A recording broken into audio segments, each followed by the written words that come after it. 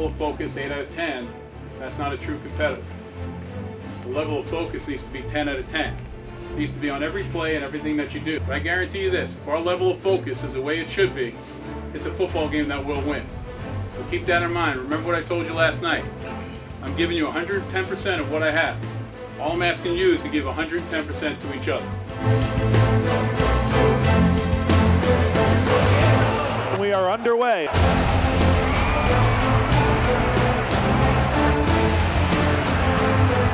Quarterback brings a man in motion, pitches into the boundary, that's on the ground. Covered up by Mike Holmes at the 32.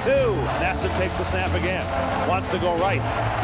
Rolls left now, still hasn't thrown. Now he does to the far side. It is caught and a touchdown. Antoine Bailey, pressure nonetheless from Marquise Spruill and Anthony Perkins. And down goes Dodd on the 23-yard line. Able to break a tackle to 20, 15 to the right side, 10, 5 into the end zone. And the Scarlet Knights are up 9-7.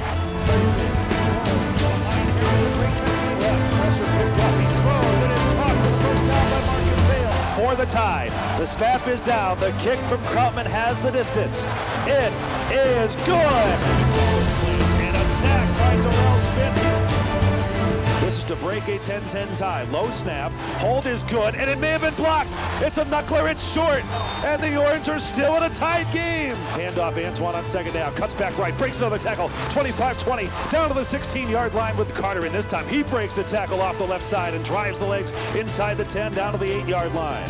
Snap. Spot from Rob Long. Kick by Krautman. You better believe it. And the Orange have a 13-10 lead.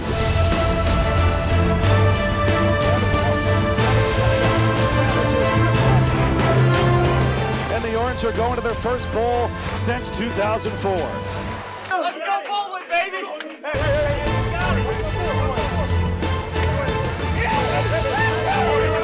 You know, that game was an ugly game. You know, both sides of the ball at different times during the game. But near the end, when we needed to stop, when we needed to go down the field, that's competitiveness, and that shows character. And that's what this team's about.